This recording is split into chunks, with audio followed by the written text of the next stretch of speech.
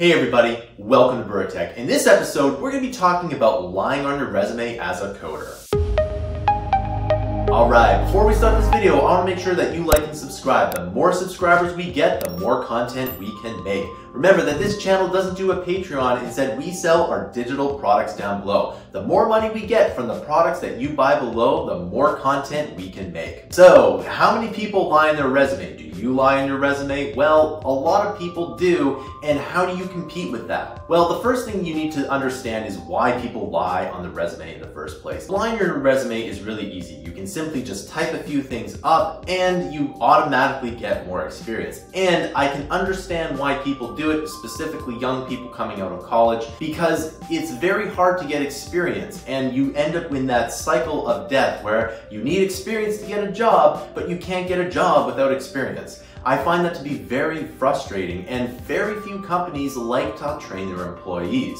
And I think this is something that is not very fair to the employees or very fair at all. However, this is just the way things are, and as a business owner, I would rather hire someone with some experience than with zero experience. So I completely understand when a business does this.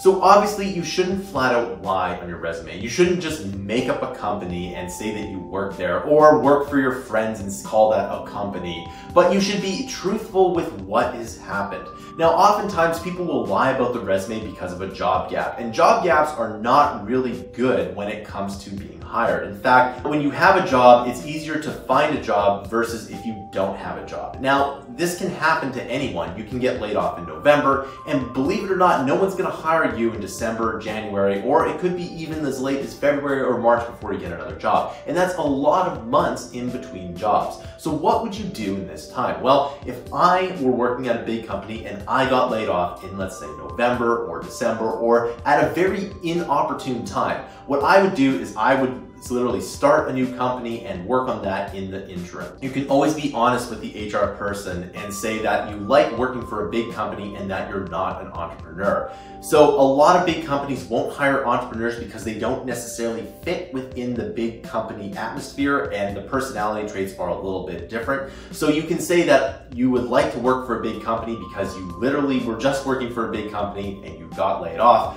for instance.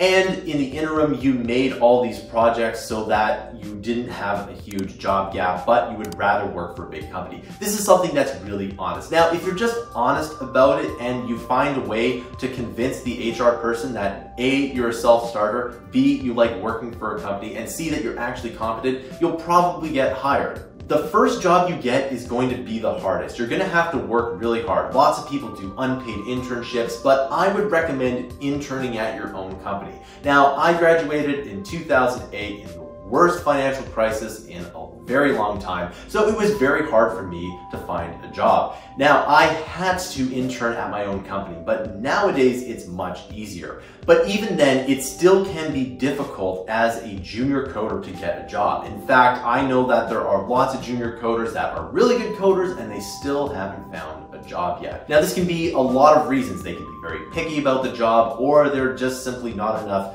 jobs in that particular area. You have to really understand that sometimes there might not be a job for you in your specific area at that time. It can be very difficult to find a job, but once you do find a job, you want to make sure that you maximize that opportunity. Let's say you find a job, for instance, and it's not to your liking. Well, you want to stay there for as long as humanly possible, and if you really want to move on, then you can move on later. You can always interview at a different time. So should you really lie on your resume? Well, the answer is no. You should definitely not do that because it can come back and haunt you. And furthermore, it's very easy to lie on your resume and then go down the slippery slope of being lazy, because it's way easier to lie on your resume, that is, type up that you have some job experience, versus any kind of actual work. Remember that if you start down the slope of lying, then it's going to snowball and all of a sudden you're not going to be as productive. And as a coder, you really have to be productive. Think of it this way. Could a basketball superstar lie on their resume? No, they couldn't, because if they're not good at playing, then they're not going to get on the team.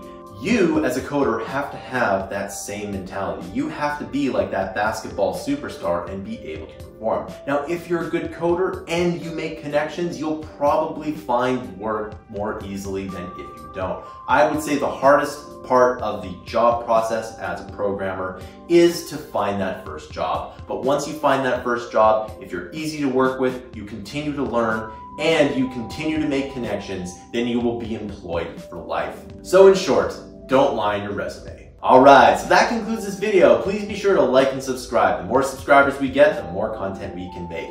Remember that this channel doesn't do a Patreon. Instead, we sell our digital products down below. If you really want to help with this channel, you can subscribe to Mammoth Interactive's huge library of content. We have everything from machine learning to Photoshop tutorials to game tutorials to Blender tutorials. We have a lot of content. In fact, we release 20 to 60 hours of fresh new content per month.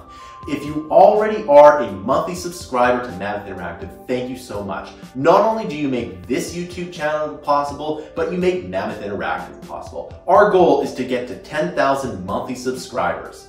Thanks for listening. I'll see you in another video.